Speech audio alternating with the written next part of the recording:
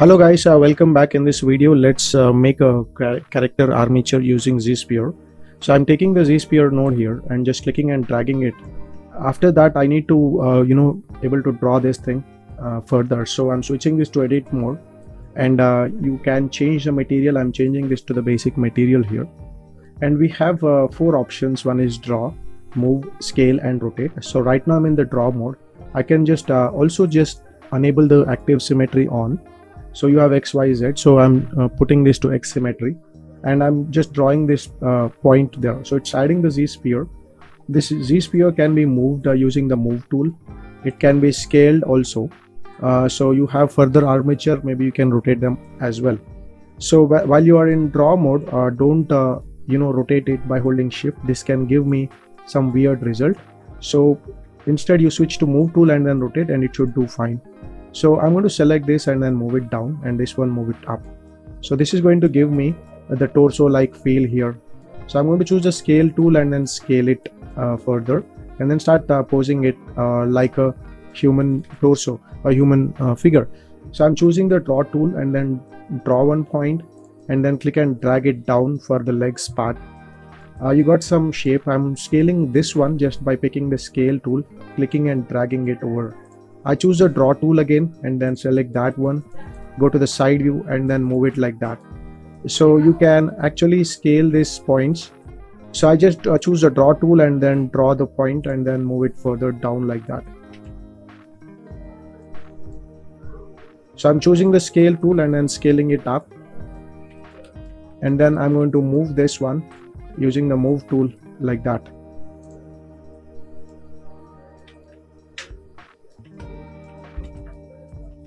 So choose the draw tool, just click and drag, and then using the move tool, move it there like that.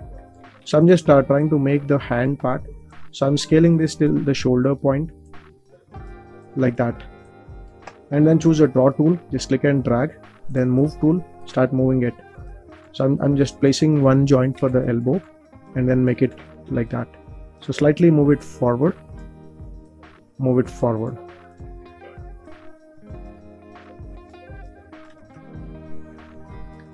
And if I just wanted it to be standing in a pose, then maybe I should make it straight like that. I'm using the draw tool to draw the point, and then move tool to move it. Then draw it again, then choose the move tool, and then using scale, I'm going to scale it.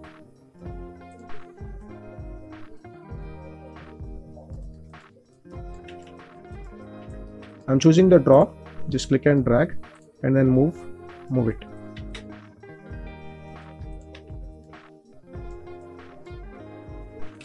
So you could able to see I've got some structure here for the humanoid, a human figure. So you can just keep posing this as per the requirement.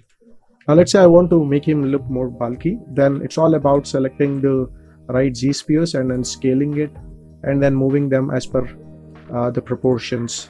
So I'm just scaling it like that and making him look more bulky like that. So I'm choosing the draw tool and clicking anywhere in the middle. It's going to add a point in the center. So that's going to add that rib cage, and start scaling those points there, and that is going to add some volume to the character.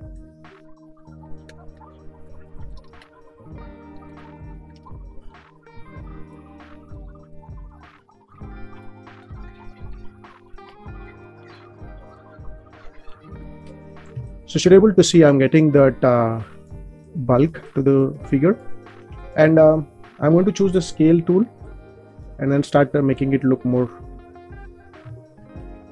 bigger. So let's say if you have added a point and you want to remove it, you can hold Alt and remove that point anytime you wanted them to be removed. So I'm just scaling it and I'm moving it like that.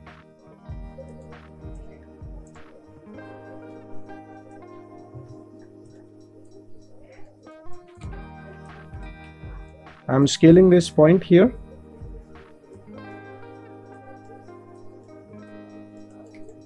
and also you can move it for the correct pose. You can check the a silhouette for the right pose, like that.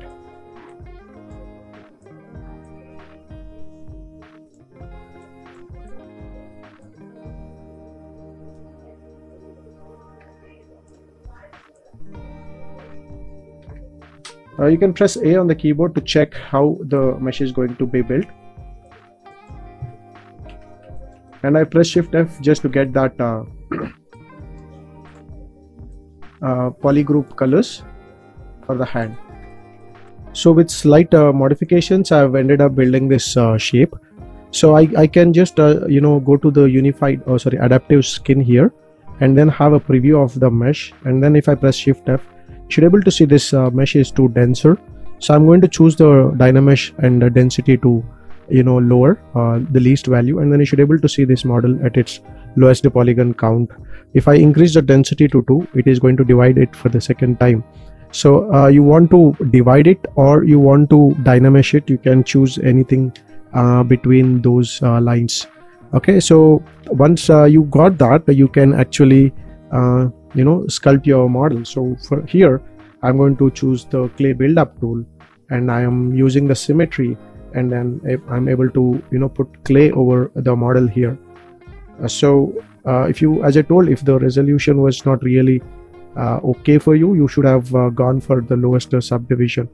At this point, you can, after you started sculpting, you have the Dynamesh in the hand, you can start Dynameshing your model to get those clay volumes to the character. You could also do the smooth brush and then quickly add those volumes to the character, like how you basically add clay and then get that shape